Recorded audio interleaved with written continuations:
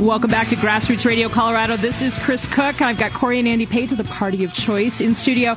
Real quick, and this kind of totally slipped my mind. We've got a new time slot. We've got new listeners. We've had you guys on every Thursday for the last 6 months or so, but talk to me, Cori, about what the Party of Choice is and what we're trying to do here. Right.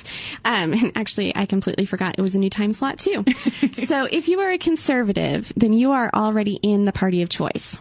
Because conservatives want to give people more choices, more freedoms, more liberties. Right. Liberals want to take choices away from people and control them. Now, the reason that we use choice is for two things. First of all, people do not understand freedom and liberty. Liberty, it's just too abstract. Yeah, liberty is powdered wigs and knickers, and freedom is kind of fuzzy. What's wrong with powdered wigs and knickers? Well, I think they're fun, but a lot of people think they're weird. So that's why you can't. Yeah, folks, if you that. have a fetish that way, I'm not here to judge. Okay, whatever you're into, powdered wigs, knickers, you go. We don't judge you here at the Party of Choice. No, not at all. Okay, and then the second reason is this. Too often we see the word choice has been taken over by the left. Good point. They have hijacked that term. It is a conservative term. It is not a liberal one. And it's time that we take our word back. Right. And so it's been funny because as we've been working with the Party of Choice and spreading the message, at first people freak out a little bit because they're like, choice? What do you mean choice? Are you trying to promote abortion or something? It's like, no. We're pro-life, but we're taking our word back. And that's exactly why we're taking it back, because it has been pigeonholed. Right. So in order to apply this, what we're doing is we're asking people to take a step back from memorizing talking points, which are great, but taking a step back and looking at issues using a choice versus control perspective. Okay. Because when you do that, it makes us the good guys and it makes the left the bad guys. Right. Because they're trying to limit what we can do. And they're, as I was talking about at the top of the show tonight, they're substituting their judgment for ours. Exactly. And that's tyranny. It absolutely is. Bottom line. Mm-hmm.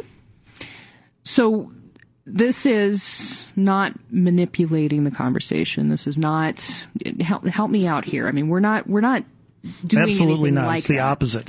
See, in every situation in life, when you use language, when you speak, you use it for one of two reasons: either to reveal your thoughts or to conceal your thoughts. Always, you're either using language to cover up what you really think, or you're using language to convey what you really think. It can even be something as simple as, yeah, I'd like fries with that. Okay. And so notice that all of these techniques we're talking about are all revealing techniques. Manipulation is when you use language to conceal and manipulate and deceive. Okay. That's the difference. Okay. So this isn't manipulation at all. This is getting down to the real root of the conversation. Absolutely. You're bringing their control up to the surface. Okay. Or in the case of if you're talking to somebody who's simply searching, you're showing them you're bringing the left's control up to the surface for them to see. Not manipulation, it's the opposite. Okay. I like that. Mm-hmm. All right. So we were talking about sort of low-hanging fruit that we can use just this. Pick off of the branches. Right. They're easy, and a lot of people are going to roll their eyes because they already do when you talk about these issues. For instance, why do the Democrats control what kind of light bulbs we buy? That is a really good question. They're so much more expensive. They've got toxic chemicals like mercury in them, so you can't tell me it's to save the planet. I mean, not really. But you have, as long as you dispose of them properly with hazmat suits, and I'm sure that there's special places for these things, right? I actually see, I envision scenes like from Saving Private Ryan when you're storming the beach, and you got these tanks coming towards you, and you can throw these new light bulbs at the tanks. And if you get a direct hit, now you have to have a good arm. I'm not saying this is easy. To have a good arm, yes. Yeah. Well, anyway, yeah. It's funny. It's funny that you say that. I was just thinking about that last night. I live in an old house, and I blow out light bulbs on a very, very regular basis. And for my lamps, everything. I go through light bulbs like there's no tomorrow.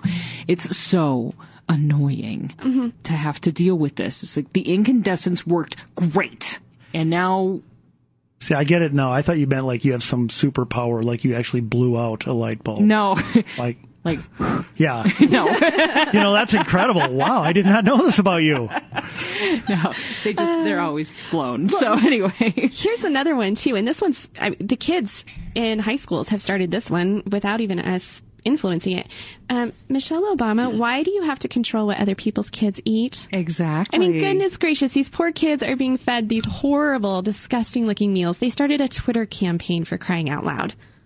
They did. There's a hashtag. I can't remember what it is, but there is a hashtag out there because the kids are standing. Yes.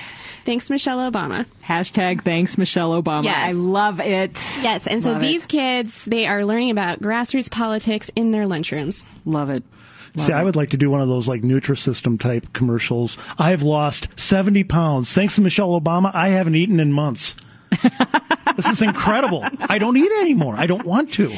Well, I didn't know. I was an eating addict, but now not anymore. Not anymore. Yeah, she cured me. Don't have to eat anymore. Exactly. Completely done. And this is, I mean, some of these, and obviously we are talking about low hanging fruit. These are the places where the left has overreached big time, way beyond anywhere where they should, from a strategic or political standpoint, have been. Right. The sodas. Yeah, there's trans another fats. one. Yeah. Why can't I buy whatever size soda I want in New York City? Right. And those are things that if you are new to this whole thought process and line of reasoning, those are really easy ones to bring up in conversation as you start getting used to thinking and talking this way, and then you can move into more complicated issues. Okay, give us a more complicated one. Well, first I got to give you my fave. Oh, what's your fave? Political correctness. Why do you want to control how other people talk? Yes. My gosh, you actually want to control how they speak. Oh my goodness. It's worse than that. Political, what? It's worse than that. It is? They want to control how you think. Oh my gosh. I mean, political correctness in America, and American political correctness is the only power on earth that can actually get born-again evangelical Christians to want to watch South Park. Just to get away from it.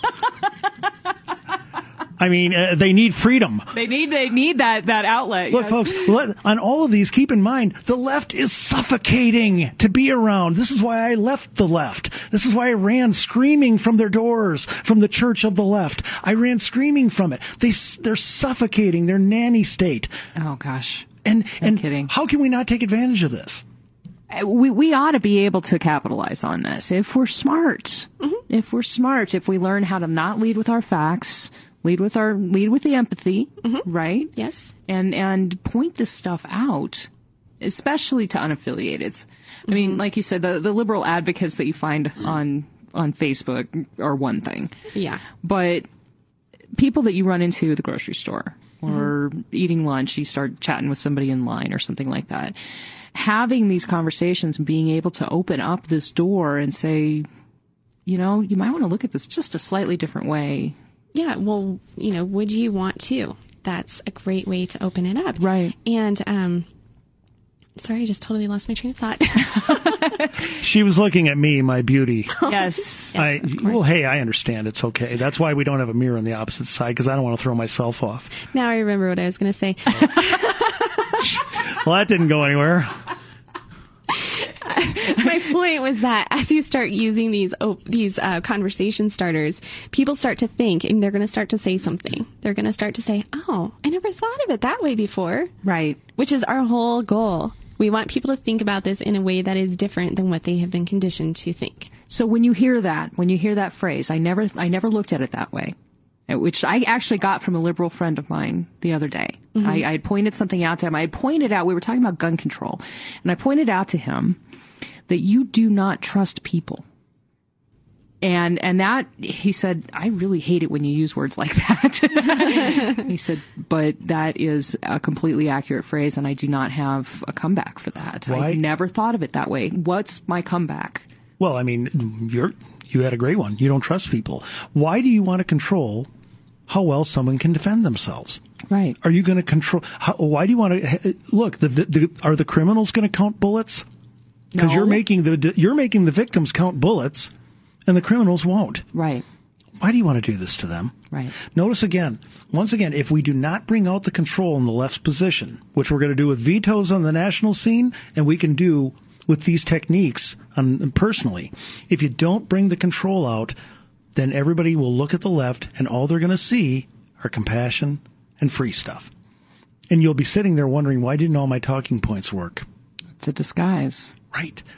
That's the thing to remember is it's just a disguise. Yes. They're protecting their ribs. Right. The number one thing, remember, reveal or conceal. That's how you use language. They will use it to conceal their desire for control.